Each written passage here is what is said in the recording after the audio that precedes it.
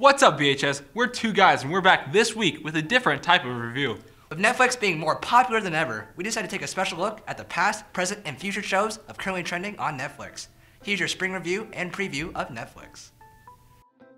Beginning with movies and shows already out, Netflix has added a variety of different titles to their already impressive catalog.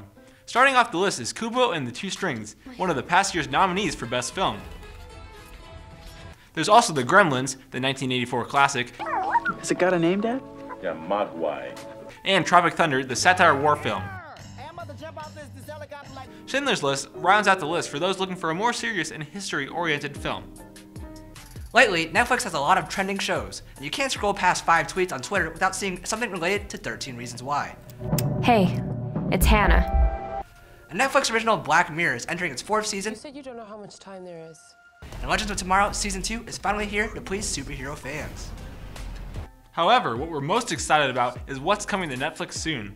The Unbreakable Kimmy Schmidt's 3rd season is almost here.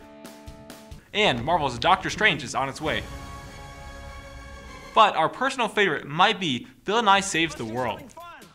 Bill Nye Saves the World will be the famous scientist's 2nd show, focusing more on the adult side of science. And as we all know, science rules. And there you have it, VHS. There's your spring review and preview of what's on Netflix. Check out all these movies, TV shows, and everything else, and we'll see you next week, Boone High.